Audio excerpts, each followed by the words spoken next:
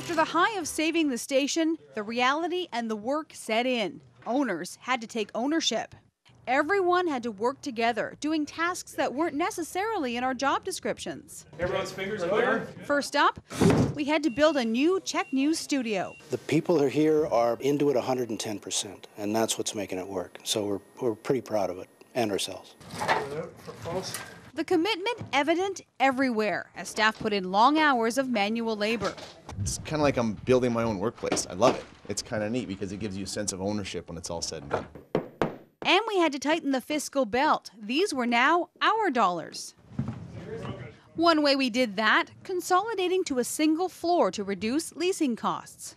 There have been many changes for us here at CHEK Television. Under Can West, our control room was operated out of Vancouver. This program is brought to you in part by Triangle One Computers. Master Control, which kept our signal on the air, out of Calgary. We had to buy the equipment and build the space to make the station fully island operated. It's good to have local news back in Victoria. It's great. There will be no changes to the roster that was announced. February 1st was our first newscast out of our new control room. Woohoo! One down. Walls were removed and rebuilt for our newsroom. Once finished, the empty space gave way to a busy and active news hub, the final step to bring all of the staff together. It's good times, Robin. It's good times. That was behind the scenes. 5 to studio, 4, 3. In the public eye, There are many questions tonight. the biggest compliment we could have received. Tony approached us. Tony Parsons, the most recognized face in the province, loved what we were doing.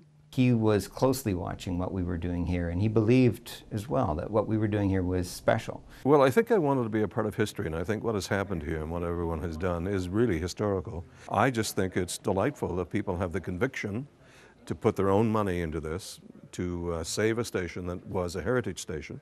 And that heritage came full circle. Shortly after Tony arrived, another change for CHEK, a news affiliation with CBC, returning us to our roots. That means that we'll have access to feeds from across the country, and we'll also be helping to reflect Vancouver Island to the rest of Canada through CBC news coverage. Here, but I'll tell you what, they pulled it off. 1 year after the purchase, CHEK remains an ever-changing, ever-evolving, and ever-growing station. When Can West finished with CHEK Television, there was 29.3 full-time equivalents, and now we're closer to 62. For the employees, what makes all the long days and sleepless nights worth it? The incredible support from our island community. A gentleman walked up to me, he said, "Hey, Graham," he says, "I hear good things about what's happening with CHEK and what you guys are doing." He said, "That's fantastic." And that happens all the time. I would say it happens 2 or 3 times a week without a word of a lie. It's been an emotional roller coaster. It's a ride that you had to experience it to appreciate it. Would I want to be anywhere else? No. I wouldn't trade it for anything. A souvenir of the struggle remains in plain sight. So it's a reminder to me just how close it came and what we've done, what we've accomplished. And I think we've accomplished a lot in a year, and we're just starting. The only way now is upwards.